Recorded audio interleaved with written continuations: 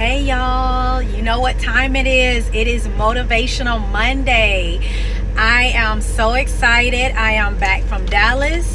I am pumped. I'm so many things, but I am so ready for Motivational Monday, and I'm just so thankful, y'all. Oh my God, I'm so thankful for God's word. And listen, Dallas was beyond awesome. Just the conference. It was a Desperate for Women's conference, and if that doesn't say enough, I went desperate. So when I tell you he met me there, and listen, I'm just pumped. I am ready to. I keep telling you my theme. You already know it. You can probably say it before I say it. Big faith. That's what it's about. Big faith. And big faith is trusting an almighty God. It is saying that he is my one and only source. It is my little self yielded to a big God who can do great and mighty things through me. So I am so excited. I hope you are ready to get motivated in God's word. If you are new to Motivational Monday, my name is Latrice Bartley. I am one of the co-founders of Beauty and Purpose. My mom, Fayetta McTaw, is the other co-founder. And Motivational Monday was something that the Lord placed on my heart to just encourage us to get in his word, to build a foundation in the word of God, to literally frame our world through the word of God. Because here's the reality: you will not make it without the word of God. That this is how we get to know our Lord and Savior Jesus Christ. And what better way to build and to grow in the word is by knowing his word. We are in a time where we need to pray, y'all. It is time to pray, but we even have to pray effective. What are you praying? You know, we should be praying the word of God. And so Motivational Monday is not about just memorizing a bunch of scriptures or just being able to say from week to week, I know this scripture, but it's meditating in the word and saying, God, what are you speaking to me through this word? What are you saying to me? Sometimes the scriptures are not something that we have not heard before, but depending on where you are in your life, scriptures speak, even though you've heard them, they speak differently. But Motivational Monday is also about literally kicking off our week in God's word. We don't know what our week holds, but we know who holds the week, and it's encouraging each other. We are a community of believers, and so it's not about I might be in a different walk than you are, and you might be where I am, but it's together getting this word, getting anchored. And when your brother or sister, maybe they're down or going in something, but reminding them, hey sis, the word of God says this, you can make it. Hey bro, the word of God says this. So it's encouraging each other through the word, because together we can do so much. We talked about a couple weeks ago our scripture, the power of agreement. So y'all, I am ready to get motivated. Listen, God's word is reliable. He is reliable. He is faithful. He is trustworthy. He is ever true to his promise. 1 Corinthians 1:9 Amplified. Read it. So this week we are going to be in Ephesians for the next 3 weeks, and if you want to get ahead, you can, but I want to start out with Ephesians 3:16, and this is Paul's prayer for spiritual growth, and I believe this is where we all should be. But again, we can't grow if you're not getting anchored in his word, y'all, because this is how we know him. And I can't explain enough. Let me just say this. I said this at the beginning of the year, and I was just, the Lord was just dealing with me on some things. And one of the things that I mentioned is to live our life. Y'all, our life is but a vapor. Tomorrow is not promised. And I don't say that to make you fearful of, oh God, when I'm gonna die. But I say that to say, y'all, it's time to do what God has called you to do. If he told you to write, if he told you to speak, if he told you whatever he told you to do, just do it. Who cares who's looking at you? Who cares who thinks about what? Y'all, all I care about is obeying God. All I care about is seeking his face and being what he has called me to do. And we all have something to do, but y'all, our life is about a vapor, and he's coming back. He is coming back. Jesus is real, and I want to give him everything. I want to empty myself to him. I want to be used of him. I don't know about you, and so I don't have time to worry about what you think about me, whether you like my video, whether you approve on what I say. It's God's word. And so as long as I am being obedient and walking in the word of God, that's all that matters to me. If I gain friends, if I lose friends. But I like how my husband said, he's such a wise man, but he said, baby, always go after the one. He said it's always about the one. He said, you know, Jesus, he was always about the one. It didn't matter what the situation, even when people would come in crowds and they're like, you know, no, back away. But he always said no. He was after that one. And my husband reminds me all the time. He said, you just go after the one. And so, y'all, I don't know about you, but I want to encourage you, like my husband encouraged me, go after the one. Maybe it's a neighbor. Maybe it's a co-worker. Y'all just do what, this is what Motivational Monday is. It's about being motivated to get in God's word. And here's the thing, when you get in God's word, then you begin to it begins to take root. When it takes root, y'all, there's some power, there's some boldness and confidence. Again, last week's scripture, 2 Timothy, because it's not about us, but it's him in us, working through us, that wills and it propels us to do what he called us to do. And so I want to encourage you today to just do what he called you to do. Y'all, oh my God, he's real. And I want to leave everything. I don't want to give more to my job and more to this world than I give to him. And think about it. You know, the Lord was showing me something the other day. He said, we go after our masters. We go after degrees. We go back to school. We do all these things, right? To better ourselves. But when you go get your master's or degree, and I'm not saying anything is wrong with that, but my point is we will settle ourselves and we will commit to some hard things, whether it's a doctorate program, getting your degree, whatever, even maybe it's an internship program. We will commit to these things, and sometimes they take years of our life, but there's no guarantee. When you fill out a master's, you know, your entrance into a master's program, a doctorate, you don't have no guarantee that you're going to make so many dollars a year or that you're going to have a job, but you do it believing that this is the next step. This is something that is going to better my career. My point is, if we commit to natural things, how much more should we commit to the things of God, where we know what the end is going to be? He told us that he has plans for us. The Bible tells us the promises of God are they are true, y'all. Everything is said. We know what the outcome is for living a life after God. So why not give him even more? I mean, go all out. Like, y'all, I'm about big faith this year. You already knew that was coming. Taking the limits off and literally saying, God, for you I will live and for you I will die. I don't care how crazy I look, but if you told me to say it, I'm going to open my mouth and say it. And so I just want to motivate you not to just get in this word, but y'all, get bold for Christ. It's not about us, but he's the one. He said, I will and work. He puts in us the power to do everything. So it's not even like you have to do. What we have to do is be willing to dig in his word, study his word, get in his word, stand on his word. Y'all, this is our foundation. Things will come. We're not promised an easy life. Yes, there's going to be some tough times. There's going to be some trials, but we already have a promise of victory. And so it's building that foundation and building our house. You don't build your house in a storm. You don't wait till a hurricane come to say, oh, let me build my dream home. Who does that? But you build it, you know, in the summertime, or you build it when you know, okay, I can get this done. And it's the same thing. We are week by week laying a foundation to drawing closer to our God, so that we can bear the fruit, that we can be trees that bear fruit, y'all.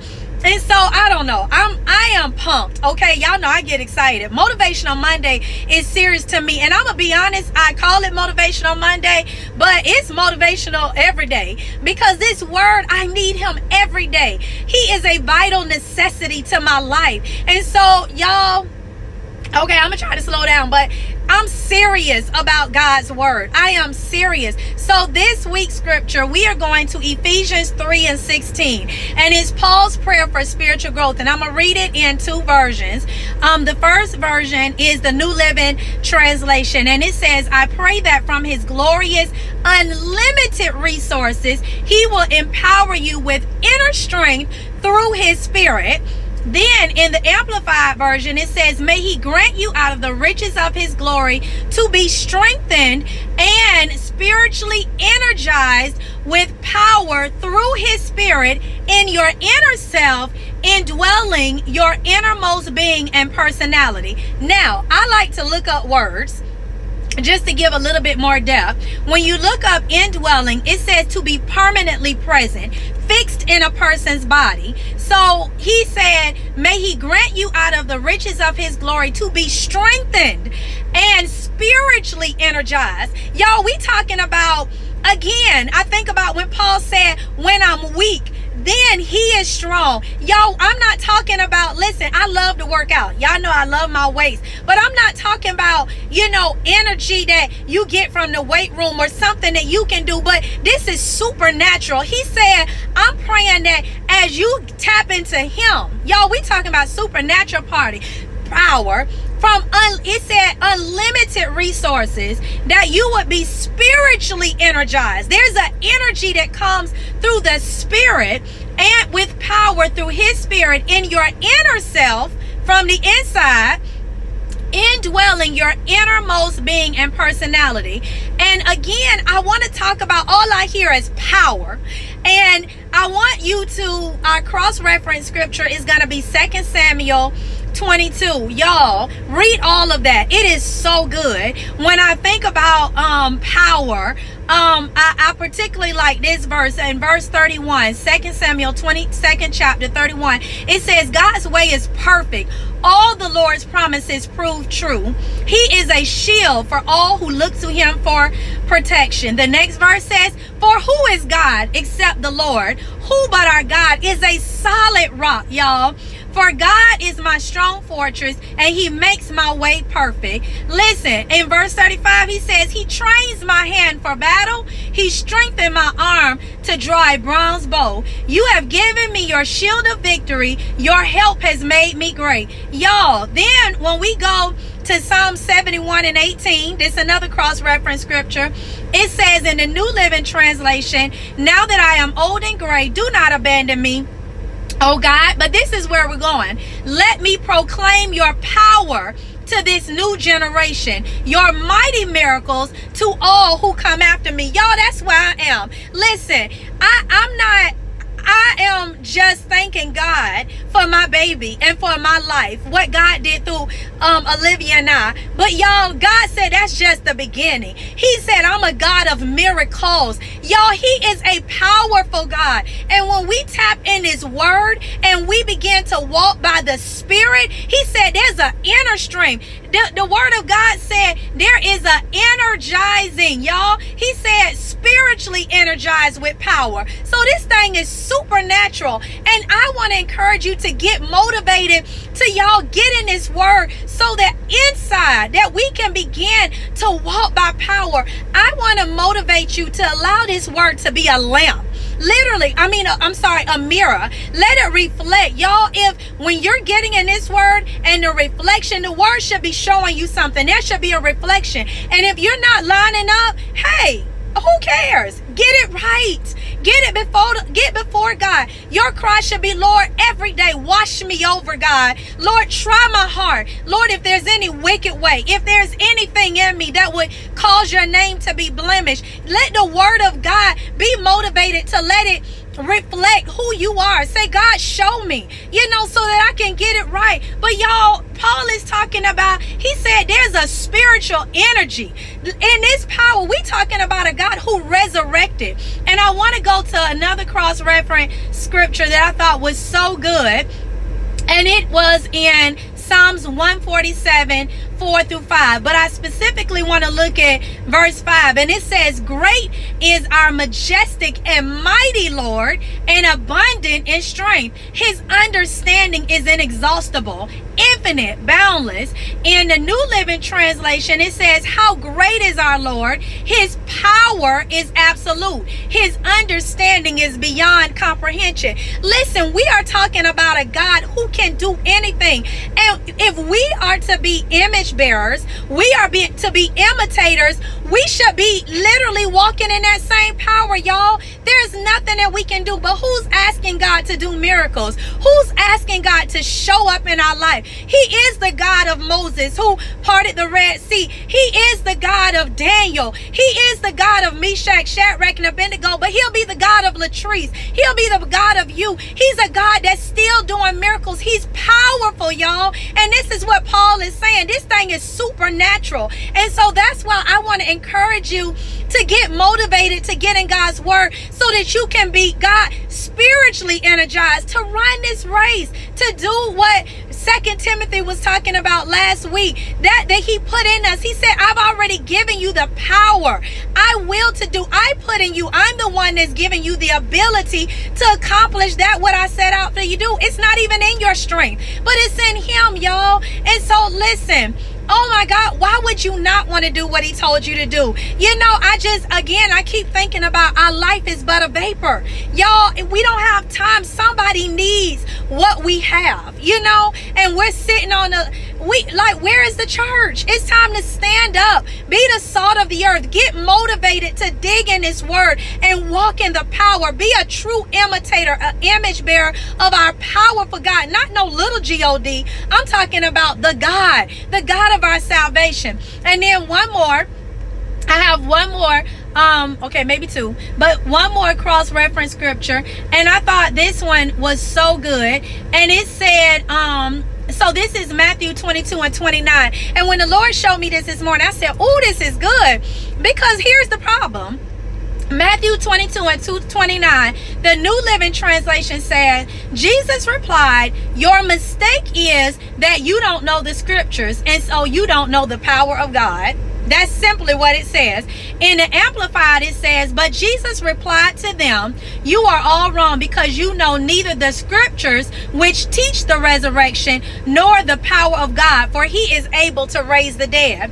But again, this scripture spoke to me because it's what Motivational Monday is all about. It's about getting in the word of God. Y'all, we know him through his word, and he said he put his word above his name, and his name we know is great, is mighty. There is power in the name of Jesus. When we say Jesus, demons tremble, y'all. But he said my word. So y'all, when we get this word and this word begin to take root in our heart, my God, we can do anything, but it's not in us. And here's the beautiful thing. You don't have to have everything. He said, I'm telling you, it's not going to be by your strength. This is supernatural. So y'all, get motivated to trust him. And let me tell you where my testimony is. I want to end on this. The Lord showed me this scripture, and I said, oh my God, this is where I am. This is my testimony. Psalm 71, 7 through 8. I'm going to read it in the New Living Translation. It says, my life is an example to many because you have been my strength and protection. That is why I can never stop praising you. I declare your glory all day long. In the Amplified, it says, for you are my hope, O Lord God. You are my trust and the source of my confidence from my youth. Y'all, listen, here's my thing. You already know. Big faith. He should have killed me, okay? He should have took me out on the table. But in that my life was spared, y'all, with Psalm 71, 7 through 8, that's where I'm at. My life will be an example. Not because I'm so great or I'm so wonderful, I'm so pretty. I have nothing to offer. But y'all, I have a great God. I serve a mighty God. I serve a powerful God. And when you understand who he is, how do you sit? I can't help but praise him. I can't help but open my mouth. I can't help but be motivated to get in his word and say what he has to say. I don't care if you don't like me. I don't care if you're tired of hearing my videos. unfriend me. But everything he told me to do, I have to do it because of what he said. He was my strength. Y'all wasn't there in the operating room. Y'all wasn't there when the doctor said you won't live. But he shielded me. He protected me. He kept my mind. And so how do you not go on and continue to serve a God who will spare your life? Y'all, I don't know about you, but I'm telling you, get motivated. Jesus is real. He is coming back. And if you're watching me and you say, Latrice, I don't know this God that you're talking about, let me tell you something. He loves you. All you have to do is humble your heart, yield, repent, turn from your ways. It doesn't mean just be sorrowful, because we can be sorry. You know, our kids get, when we catch them on stuff, they sorry, but then they'll go right back and do it again. But when you repent, you turn. You don't want to keep doing the same thing over that you know displeases him. And if you would confess with your mouth and believe with your heart that he is the Lord, let me tell you, he will change your life. It doesn't mean everything will be perfect, but it means that you serve a God who is perfect. He will enable you. And then the next thing is to ask for this spirit that I'm talking about, the Holy Spirit. He's your helper. He will guide you and direct you so that you can have that energy, that spiritual energy that Paul is talking about. Y'all, he said in the first verse in the New Living Translation, he said, I pray from his glorious unlimited resources. Listen, when you know Jesus, that's all you need. Everything else is a resource. Paul already told, he said unlimited. If we would just get in this word and begin to dig in it and begin to give our life to him and say, God, let him know what you need. You starting a business, Lord, I need contacts. Lord, I need this. Put it before God. Begin to seek his face in everything and see if he will not provide what you need. And listen, walking by faith is even trusting when he don't answer. He still knows what's best because he's sovereign. It doesn't mean that I'm going to speak it and I'm going to see it. Sometimes he might remain quiet, but are you still going to praise him? Are you still going to walk in expectation? Is he still going to be the God of your salvation? Even if in silence, he's still sovereign. He's still, when he don't have an answer, he's answering. And so y'all, listen, I want to encourage you like Paul. Let's begin to grow spiritually. Let's begin to be energized through the power of his spirit. Get motivated. Allow this word to be a reflection. Allow it to show you. Begin to wash yourself in the word. Let's get motivated to move, not just quote scripture, but to walk this word out, to begin to be doers of his word. So, I am excited. Can y'all tell I'm motivated? I am so motivated. Y'all, his word is real. And when you get in his word, I don't know how you can sit. It moves you. You have to. The word requires a response. It begins to make you, when you really get in it and begin to soak in it, y'all, it propels you to do something. And so I pray today you are motivated. Get in Ephesians 6 and 13. I'm sorry, Ephesians 3 and 16. Read 2 Samuel 22. Oh my God, the whole chapter. And y'all, I'm going to continue as Psalm 71, 7 through 8 says, I want my life to be an example. I want somebody to know that you can make it. I want somebody to know that it's not in your strength. I want other people to join on the big faith bandwagon, because big faith is not about what Latrice does. It's about this little girl, this little lady who has nothing, but she's yielded to a big God, an awesome God who can do anything, who is amazing, who has unlimited resources and power. So be encouraged. Y'all get motivated and get in this word. I'll talk to you on Wednesday. Bye.